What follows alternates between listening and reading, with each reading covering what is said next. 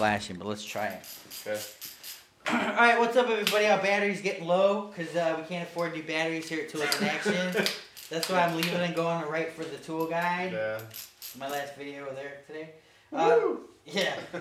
No, I'm not leaving, unfortunately. But we have something cool. It's from KOBALT. It's their new ratchet. In fact, what's it called, Aaron? I don't know, but this is very cool. I like this. DoubleDrive extendable ratchet. DoubleDrive, we should have known that.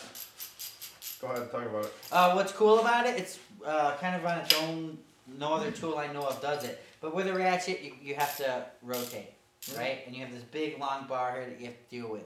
Now, the bar's good because it's going to give you pressure. Yeah, so you can break things free, and as you can see, you can pull it out to make it even longer, which is going to give you more leverage, ease of use right there. Yeah. But let's say you're in a tight situation. It's like a double drive.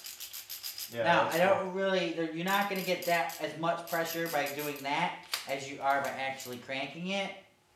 But it's still good for tight situations, running, you know what I really want to try this on?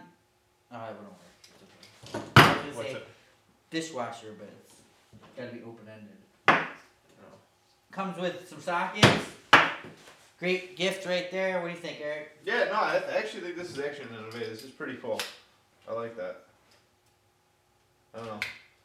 I like the idea, the concept behind it. Sweet. And then, you know, the double drive stuff really sold last year. It's hot stuff. KOBALT's a pretty good tool manufacturer. That actual double drive screwdriver I do use sometimes, man. It's nice. Yeah, you know. it's nice. I think it's one of the nicer out there. You know, it's bulky, it's big, but that's kind of why I like it. You know, yeah, it's got some weight to it. It's got some heft. It feels comfortable in your hand.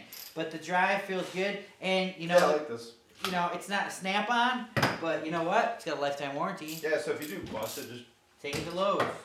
Give you a new one. So, what? They will. I was going to say, drive your ass back to Lowe's and get a new one, man. Throw it on the counter, say, but double drive won't work. I don't even think they ask questions. They just look at the tool. If you got the tool that's broken, you don't need a receipt, nothing like that. They're installing it.